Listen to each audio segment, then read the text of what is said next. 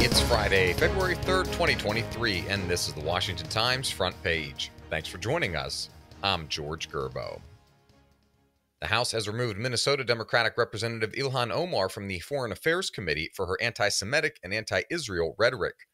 Carrie Pickett reports Omar was ousted in a 218 to 211 vote along party lines.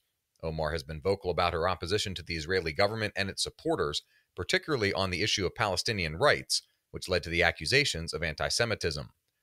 Omar, who first came to the United States as a Somali refugee and was one of the first two Muslim women elected to Congress, said Republicans were targeting her because she is an immigrant, a black woman, and because of her faith.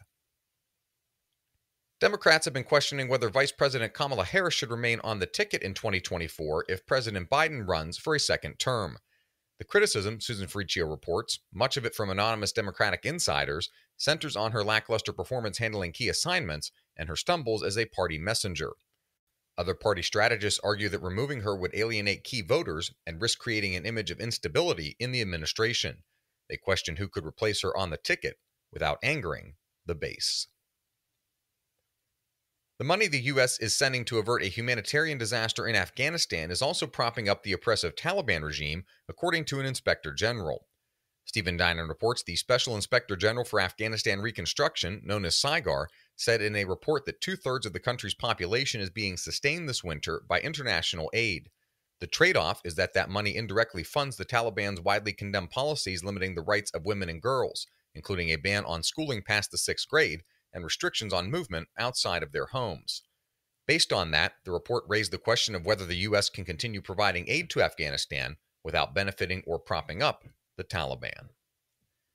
You can read all of these stories at WashingtonTimes.com/front page. You can also find the entire lineup of Washington Times podcasts at WashingtonTimes.com/podcasts.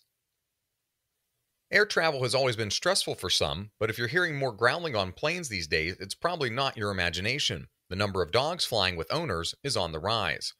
Sean Salai reports requests for dogs to fly in airline cabins have increased steadily since 2021, according to the International Pet and Animal Transportation Association trade group. Carrying a small dog onto a plane can be much cheaper than shipping an animal cross-country or paying for dog watchers or boarding while you're gone. The economics are even more attractive for fully trained and certified service dogs. If an owner has made even a minimal effort to make it look like that's the case, most airlines will allow the animal to fly in the main cabin free of charge. President Biden's son Hunter has threatened to sue Fox News host Tucker Carlson for defamation after Carlson accused his family of conducting a money laundering scheme.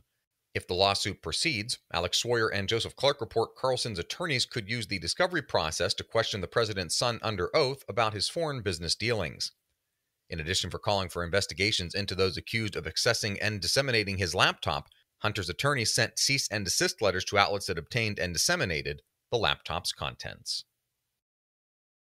And finally, a four-star Air Force general has revealed in a memo that Chinese President Xi Jinping has convened a war council of senior military leaders on Taiwan. General Michael Minahan said in a memo leaked last week that Xi had set his war council in October 2022. Bill Gertz reports the outspoken general disclosed the information while offering his perspective on a military clash with China over Taiwan. Pentagon representatives declined to comment on the details of the memo.